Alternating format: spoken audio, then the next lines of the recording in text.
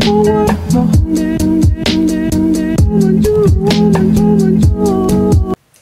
guys! Welcome back again to my channel, and if you're new here, I'm OSH. So today, we're gonna unbox a phone. Yes, this one, VIVO Y20i.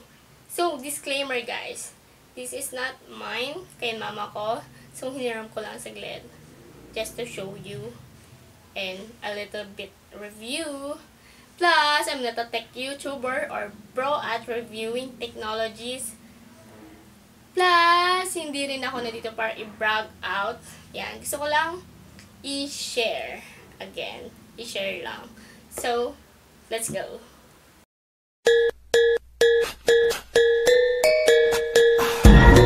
So guys, let's start. So, this one worth 7,499 pesos. In psychological price, piso na lang, 7.5 na. So, remove natin yung plastic. And ito ang kanyang kakalabasan. Color blue and white ang kanyang box. So, this phone, itong model na to, meron lang siyang dalawang available color, blue and white. So, okay, open na natin ang kanyang mismong box. Okay, yeah. And ito ang kanyang resibo. Okay. And next, may makikita tayong ito.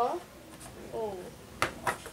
Ang kanyang laman ay merong jelly case. Yan. Warranty card.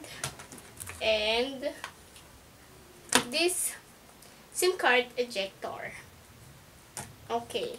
And yung mismong phone na. Oh, yeah. Set aside. Yan, set aside. Tapos, ang lastly is yung charger cable.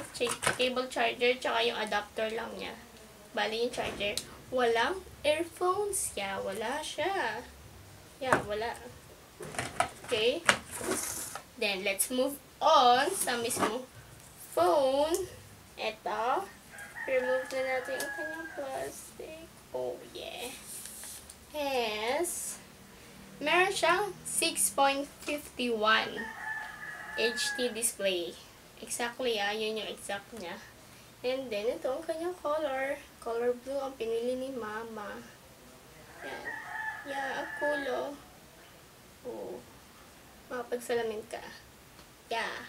So, sa back, sa likod niya, meron siyang dual camera, 13 megapixel and 2 megapixel. Yung front camera naman niya is 8 megapixel lang. So, open na natin. Oh, nakabox na pala. Oh my gosh. Nakabox na pala. Kasi, hiniram ko lang to. So, ito, yung first time ni Vivo maglagay ng fingerprint sa side. Yeah, nag-research ako. Ito, nakalagay sa kanyang box. 5,000 mAh or mAh battery. So, ayun. Side mount fingerprint scanner. Yan. Sa side na yung kanyang fingerprint and dual bokeh camera. Yeah. Open natin. Yes. Yeah. Ayun na.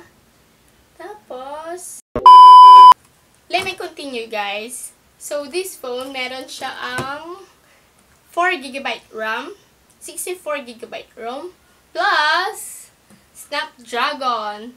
Ano nga ba yung Snapdragon? So, nag-research ako. Ang Snapdragon ay isang brand name ng System of a Chip. Ito ay isang processor para lalong gumanda yung graphics. And para hindi malag kapag naglalaro ng ML, Call of Duty, PUBG, or even Among Us, yung uso ngayon.